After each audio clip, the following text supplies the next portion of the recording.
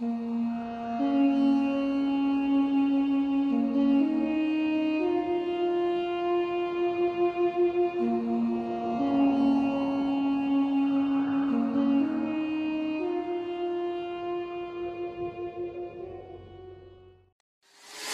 2, 3, 4, 5, 6, 2, 8.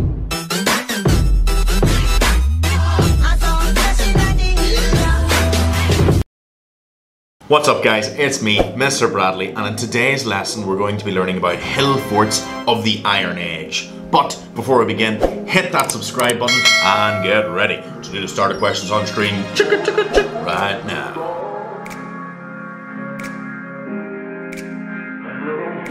The Stone Age came to an end when people realized that cutting down trees with rocks was a terrible idea.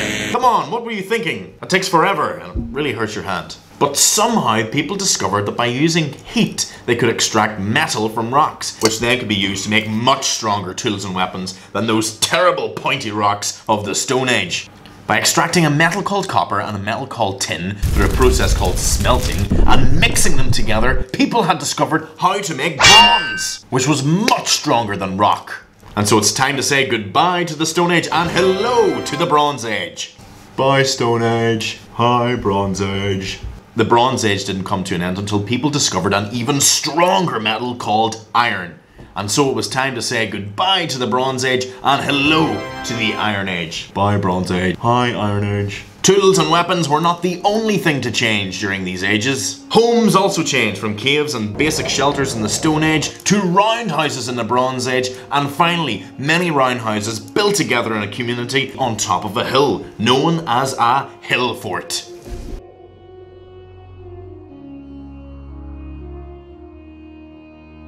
During the Iron Age, the main people living in Britain and Ireland were a bunch of wild, artistic and nature-loving people called the Celts, who had arrived all the way from Europe. The word Celt meant barbarian, and they lived in many tribes across Britain and Ireland. The Celts mainly lived in round houses, which had thatched roofs and walls made from wattle and daub.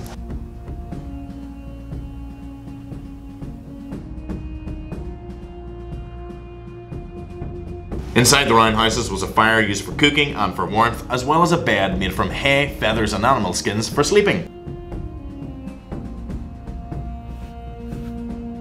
In some other fancier houses would have been a loom for spinning wool. Sounds like a really fun pastime.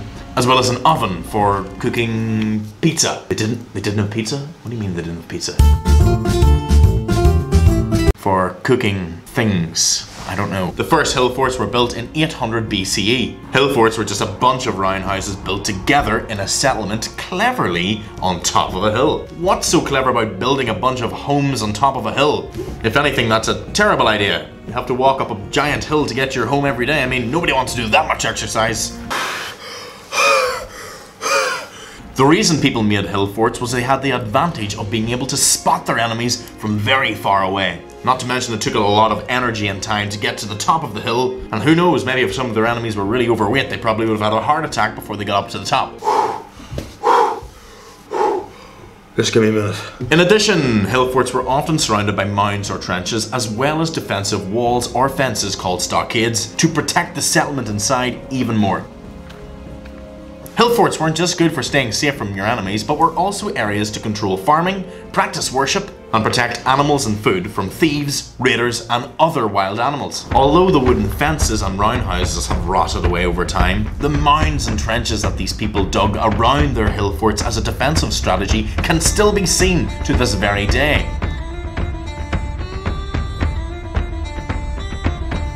Rings of trees that surrounded hill forts can also be seen around Britain and Ireland to this very day. The reason they still exist is because farmers didn't cut them down, as they thought the rings of trees belonged to fairies and that they would be cursed if they cut down the trees. Yes, that's actually true. Farmers thought they'd be cursed by fairies. Hill forts with stone walls can still be seen to this very day because of course stone doesn't rot away. Let's take a look at some hill forts that I visited.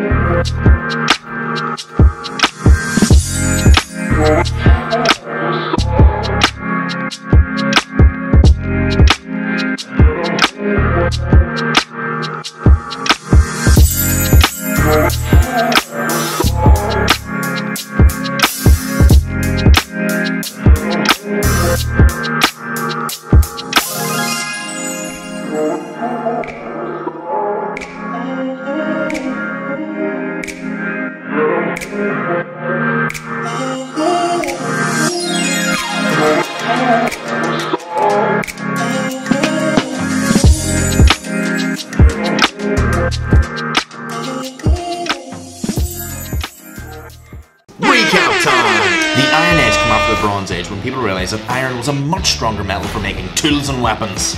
Roundhouses were circular homes made from wattle and daub walls and thatched roofs. Celtic settlements were built on top of hills, surrounded by trenches, mounds, walls and fences to protect them from their enemies. Inside of Hillforts, people also farmed, practiced worship and had their food protected.